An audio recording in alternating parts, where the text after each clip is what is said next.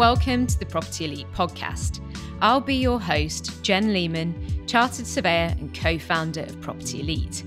Stay tuned each week for more on industry hot topics, market updates and new RICS guidance. In this week's podcast, I take a look at the new definitions for different types of RICS guidance, including professional standards and practice information. This is essential listening for all APC and Associate RICS candidates, as well as qualified Associate RICS surveyors and Chartered Surveyors. So what's new? In short, the RICS have introduced two new definitions for professional guidance, professional standards and practice information.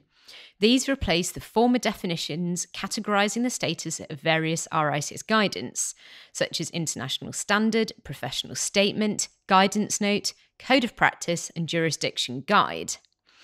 So why were the changes made? Following the Bishard review, RICS have taken steps to amend their corporate structure. If you head to our website blog, you can see how this is structured with a really helpful diagram. The new structure includes the Standards and Regulation Board, SRB, chaired by Dame Janet Paraskeva.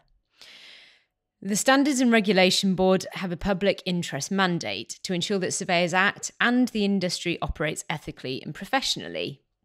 The role of the board is to exercise the regulatory function of RICS, oversee RICS professional guidance, entry to the profession, qualification standards and dispute resolution services, and they're also responsible for the regulatory tribunal.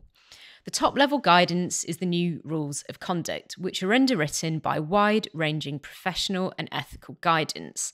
These include sector-specific standards providing mandatory and best practice guidance to surveyors. So what are the two new definitions? RICS has introduced two new document types. As we said, these are professional standards and practice information.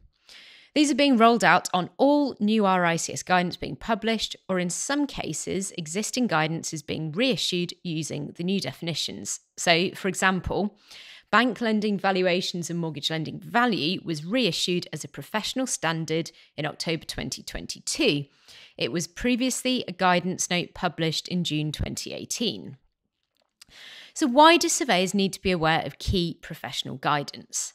If a surveyor faces a professional negligence claim or RICS regulatory or disciplinary proceedings, they need to be able to evidence that they acted with reasonable competence.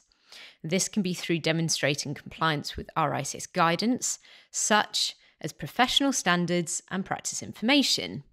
Not being aware of professional guidance, therefore, can be very risky. Surveyors can keep up to date with new guidance via the RICS website, industry press, and the Property Elite blog. This will provide excellent topical CPD, contributing to a surveyor's yearly CPD requirements. So what is a professional standard?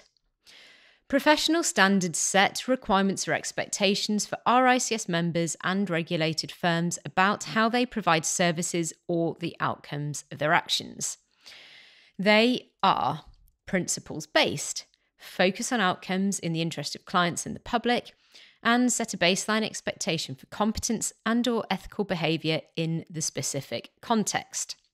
Where a professional standard applies to an area of practice, they set mandatory requirements that surveyors must follow, where the word must is used, and best practice that surveyors should follow, where the word should is used.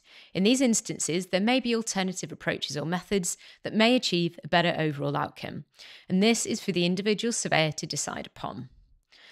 And what is practice information?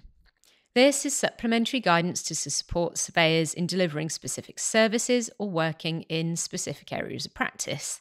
The guidance isn't mandatory and does not provide explicit recommendations. Practice information can include definitions, processes, toolkits, checklists, insights, research, and technical information or advice. Thanks for listening to the Property Elite podcast this week. Head to our website to check out our full blog, free and paid support resources and services, free consultation for every single RICS APC and AssocRICS candidate, and also ask us any questions you have via the website chat blog. See you next week.